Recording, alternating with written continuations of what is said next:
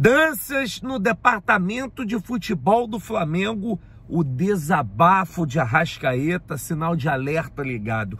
Tudo isso e muito mais nesse vídeo, você não perde nem um minuto, porque tem muita informação importante nesse pós-jogo, nessa pós-derrota do Flamengo, dessa vez para o Independente Del Valle. As gozações estão por aí, liberadas. Eu quero que se dane gozação, eu estou preocupado com o nosso Flamengo, com o futuro do nosso Flamengo, com o que vai acontecer daqui para frente. Então aciona o sino da notificação, inscreva-se aqui embaixo e sobe o like quem quer mudança do Flamengo.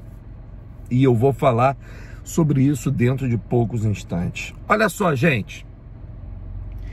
Terceira derrota em final do ano. Há quanto tempo quem me acompanha aqui todo dia vai se lembrar muito bem do que eu vou falar agora? Há quanto tempo eu cobro do departamento médico do Flamengo uma sacada do Arrascaeta da temporada? Há quanto tempo eu digo para vocês, jogador não é máquina, é ser humano. O Arrascaeta tinha uma lesão gravíssima, teve que ir para a Copa, teve menos tempo de férias e teve que voltar. E vem se arrastando dentro de campo.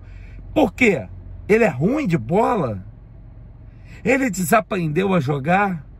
Não, nada disso, gente. O que está acontecendo é o seguinte: o Arrascaeta vem sendo forçado a jogar sem estar 100%. Essa é a pura verdade dos fatos.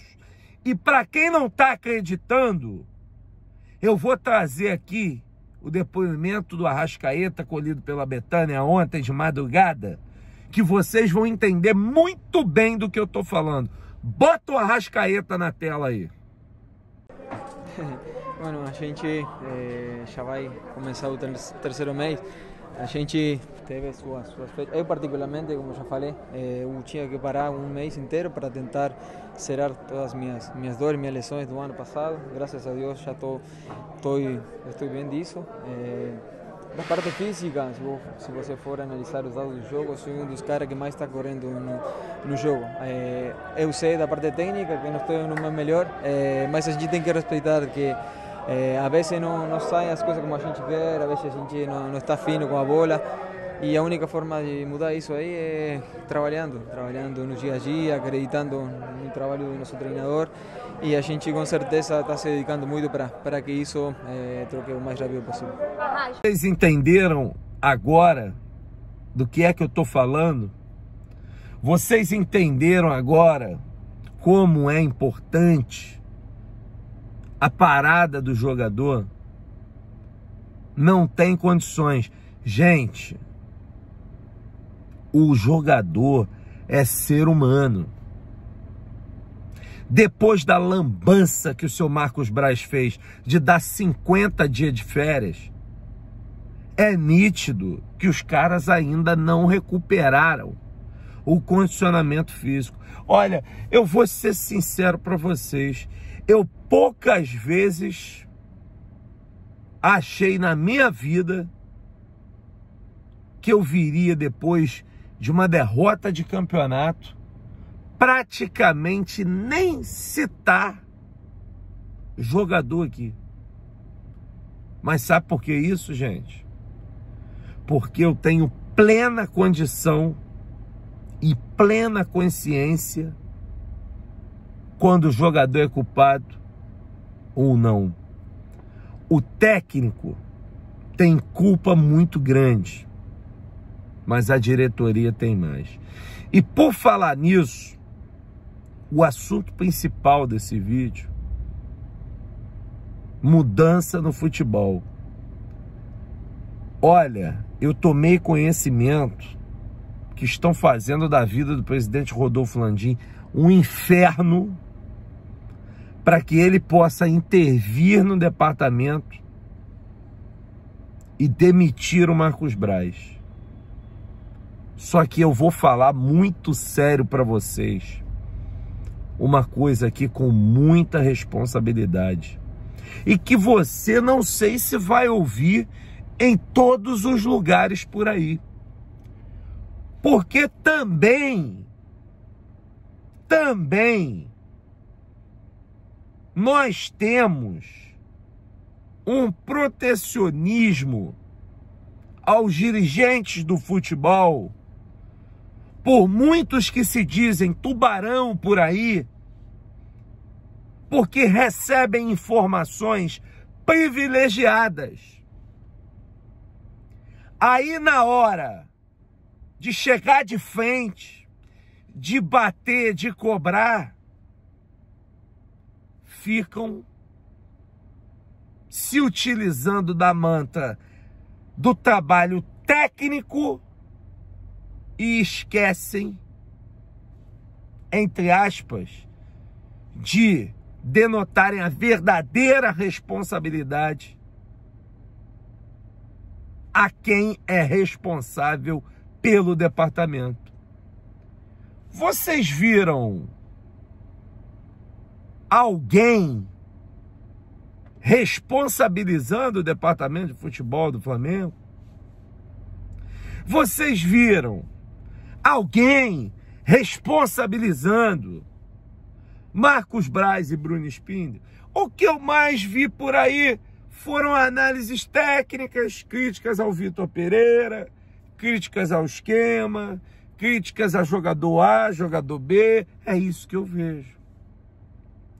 Olha, eu vou ser muito sincero para vocês. Eu tô enojado com o futebol. Eu tô enojado. Eu tô ficando cansado. Eu vou ser muito sincero para vocês. Porque a vocês eu devo muita coisa. Porque vocês me acompanham. Vocês estão aqui comigo. Vocês estão sempre me dando moral. Mas olha, gente. Podem ter uma certeza. Eu nunca vou faltar com a verdade. E nunca vou deixar de trazer a realidade para vocês. E olha, essa história de fora Marcos Braz, ele não pode ser responsabilizado sozinho não, hein? Eu quero lembrar os senhores e as senhoras e a garotada que está me assistindo, eu quero lembrar a vocês que nós temos um diretor executivo que ganha uma fortuna para gerenciar o departamento. O Marcos Braz, até onde eu sei, não ganha um centavo para ser vice-presidente de futebol. Porque também, e aí eu vou me colocar no bolo, a gente tem uma mania de se referir muito ao futebol, ao vice-presidente, porque é o cara que mais aparece.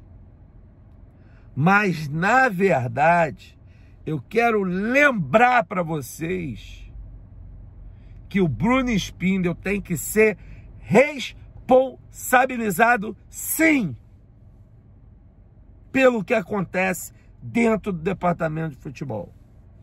Tem que ficar ligado, tem que ficar atento, tem que cobrar. E nós não podemos deixar passar isso aqui. Mudanças no futebol não estão descartadas.